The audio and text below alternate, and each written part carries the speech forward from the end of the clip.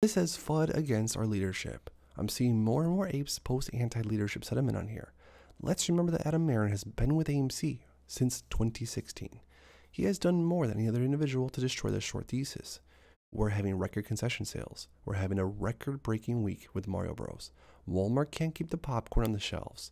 We're about to launch a credit card. He has been instrumental to bringing in and improving fundamentals to our company. Revenue can't be manipulated by the shorts. There's no denying the strength in our sales, and the sales have been through the roof. If you invest in this company but you don't trust Aron, you obviously didn't do your DD. The U.S. Secretary of the Treasury, ladies and gentlemen, conflict of interest, question mark? So Yellen earned more from Citadel than government salary over the past 2 years. And it's not just Janet Yellen. If you look into all of the higher ups, all of the regulators, and see what boards they're a member of, what boards they used to be a member of, what corporations they used to work for, what hedge funds they're entangled with, please do so, and please come back and explain to me how that's not a conflict of interest. This is an awesome point that I don't think enough apes talk about. So the AMC Stubs A-list costs $25 a month.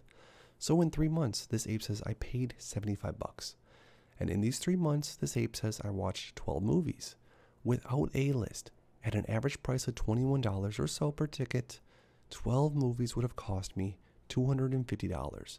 So for $75, this ape watched 12 movies, skipped the long concession line, and got discounted food and drinks.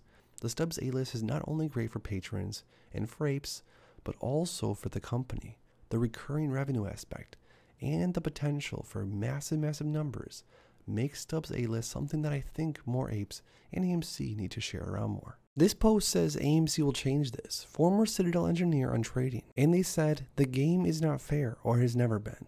Individual investors, even when operating in a swarm, are destined to lose. And how do I know? I helped design the game.